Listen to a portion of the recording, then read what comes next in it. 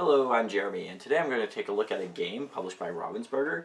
This is a German version of the game that is coming to US, as I understand. Should be available around August of 2018.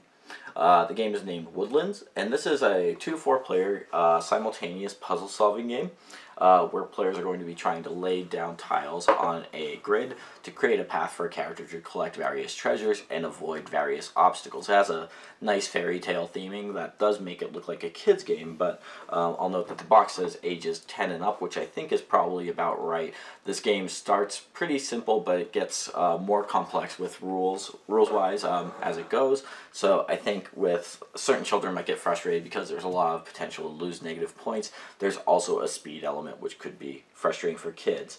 The box says that it plays in about 20 to 40 minutes. I would say 20 to 30 in most cases, although maybe it would take a little longer with the more complex levels, possibly.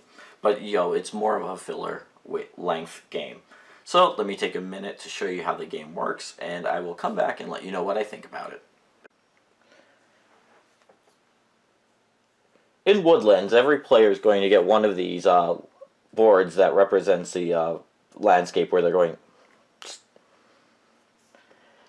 In Woodlands, every player is going to get one of these boards, which represents a landscape where they're going to be moving their player pawn across at the end of the round. They're trying to collect the various treasures and avoid various obstacles that are shown on this board. So this board here is actually a transparency that's placed on this white background in the center of the table for all players to see. Then each player is going to take their individual board and orient it so that the top of this little marker would correspond with whichever position this is. The top of the marker here, this, I guess, scroll on this board is facing. So it doesn't really matter if you're sitting across the table from it. If this was this way, all you would do is simply rotate this.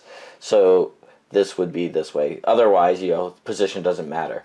And this is going to be a speed puzzle game. And in this game, it's going to be played. There are 4 essentially stories included with the game. Each of them is based on a fairy tale. And the introductory one is Little Red Riding Hood, corresponds with this figure. And that's going to be a puzzle, or I guess a game played over 4 different chapters. And the easiest chapter, chapter 1, you can see here, the players are going to be controlling Little Red Riding Hood, who's going to start where this icon is, and they're going to be trying to place these path tiles on their board. So that you can see these tiles that players have. They each have an equal set of these. Are going to be marked with either pass or forest. So when the round begins, each player simultaneously is going to be assigning these tiles to these 9 spaces on their board, with the goal being that they put Little Red Riding Hood on a path that will lead to Grandma's house and then also lead her to these various treasures. So you can see there's on each of these sheets a little scoring legend that tells you both what chapter you're in and then how you'll score. So if we get a path with Little Red Riding Hood to Grandma's house, we are going to get 3 points. If we get, for every strawberry that we pick up, we will get a point. And then there's also this gem that you could collect, which would be end game points. So when the round is ready and every player has their board ready, you will flip this over, and then simultaneously players are going to just start looking at this and using this to determine where they're going to place each of these pieces. So this is going to happen simultaneously. When one player feels like they've placed everything, and I should note, if ever you don't cover up one of these spaces, that's a -1 point. But when one player feels confident in their selections, they're going to take this and put that in front of them. If it's not run out yet, they'll wait till it runs out, and then they'll flip it. For being the first player to finish in a round, they're also going to get one of these white gems, which is essentially a wild gem at the end of the game, will be worth 1 point. So once they flip it, other players will have one more time through the sand glass to finish laying their tiles. So if nobody takes it after it runs out the first time for another minute, that's fine. It's just as soon as one player finishes, the other players are just going to have one more. This is about 30 seconds, 45 seconds through the sand timer to complete their puzzles. So once the sand timer runs out the second time, you'll say stop. All players are going to stop. So then I actually cheated here. I made a completed thing, then each player is going to basically check their work. And the way that you're going to do that is you're going to take the transparency and lay it over the top of every player's board so that this matches, this banner here matches the right position in their board. And then the game comes with a pawn for the Little Red Riding Hood. And what you're going to do is you're going to place it on a pawn and see if you could trace a route to all the various things. Now you could always double back on the route. It doesn't have to be one contiguous route. So you could see like here, this Little Red Riding Hood would be able to make it to the sign that points to grandmother's house. And she could make it to all of these strawberries here and go here, get a yellow gem. Unfortunately for this strawberry, she would not be able to reach it because it's in the forest. She can't go from the path to the forest.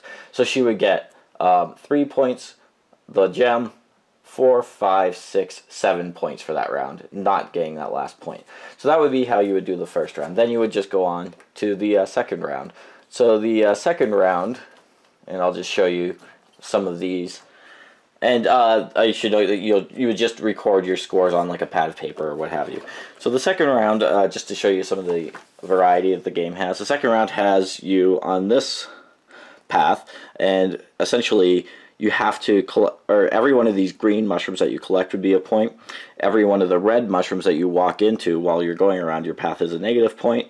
There's some gems to collect.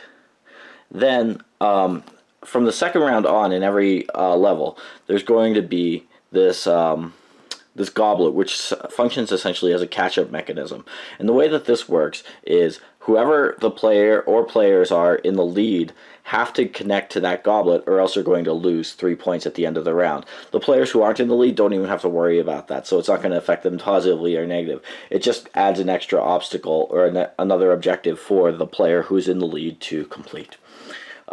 There's also on here this key. If ever you get your character to the key, you get to take a key token. That will enable you to open a treasure chest on certain maps, which would then let you take one of these cards. And these cards are generally going to be, I should know I did pay stubs for these. I had a German language version. These cards are going to generally be take that, or just a small benefit for the player who gets them. So like this one is, in the next round, a player of your choice must use their weaker hand to place tiles. So the way that those work is you sometimes will have to, for example, swap a tile with another player, or you can force a player to use a tile like this one in their board, or like this one where if that could reach their character, they'll lose 3 points. So it gives them another challenge to work with, typically speaking. So that would be like level 2, and these ramp up in, so the Little Red Riding Hood is the simplest one. These ramp up in complexity quite a bit, actually. So this one here, same objectives. There's the treasure chest that you could use the key on. If she makes it to Grandma's house, she's going to get 10 points. But here it has these foxes and bunnies, and the way that these work is that any fox that could reach a bunny will make you lose a point. And the foxes basically could travel along forests or along any path to reach the bunny. So for example, if we had this tile back behind here, that fox would be able to reach the bunny, and because he would be able to go over there and eat the bunny, and that would cause you to lose points. And then the fourth level for the easy part is this Little Red Riding Hood. So we have Little Red Riding Hood and her grandma. If we could create a path from her to the grandma, we get 6 points, and we have a path from the hunter to the wolf for 6 points. If ever you put a forest behind a forest fire, you're going to lose 3 points. And the catch on this one is, you have to connect the path from here to here, and you have to connect the path from here to here. But if the wolf could reach either Grandma or Little Red Riding Hood, you won't get points for the round. You'll lose points.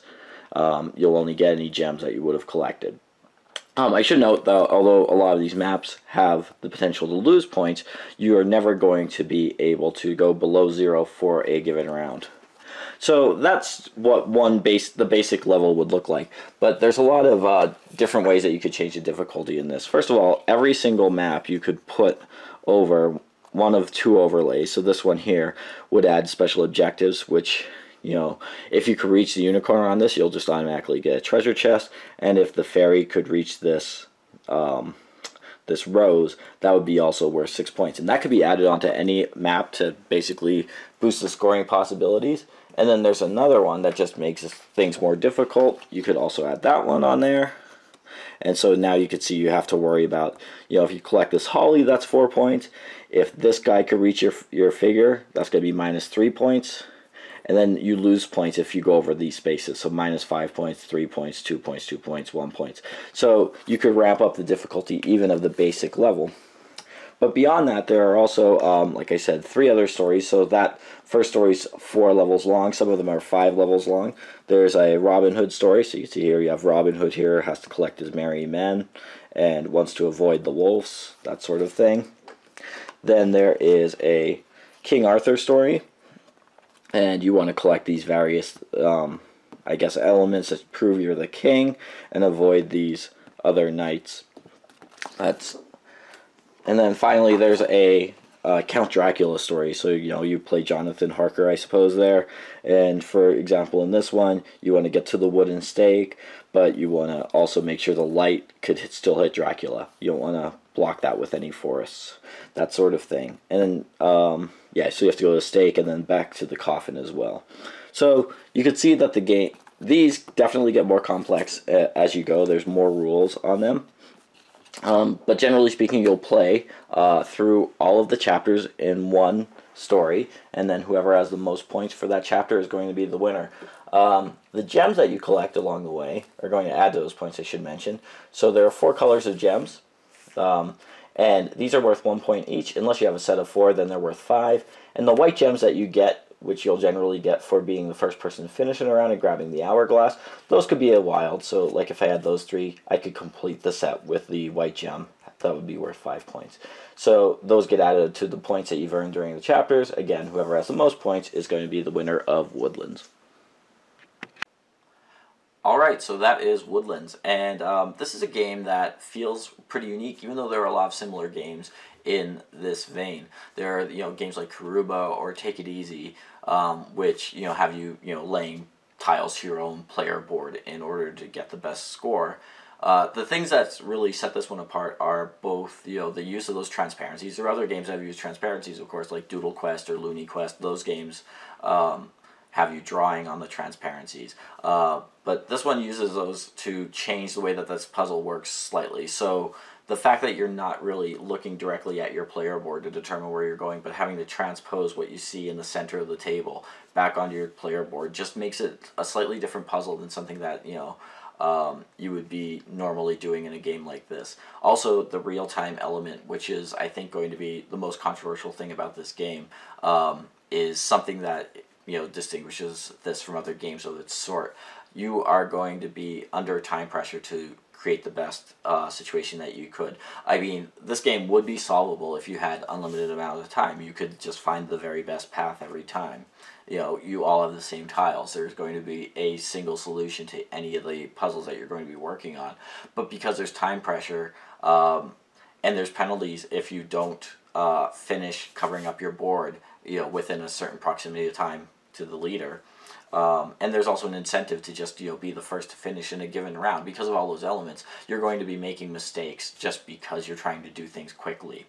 And the examples that I showed you were the easier examples. Definitely, as it goes on into the other stories, it adds complexity. And if you change any of those boards with those modifier screens, that you could add even more rules on top of them. The game becomes almost mind-melting because of the time pressure, trying to make sure that you're maximizing points. It becomes very difficult, I think, or surprisingly difficult is, I guess, a better way to put it.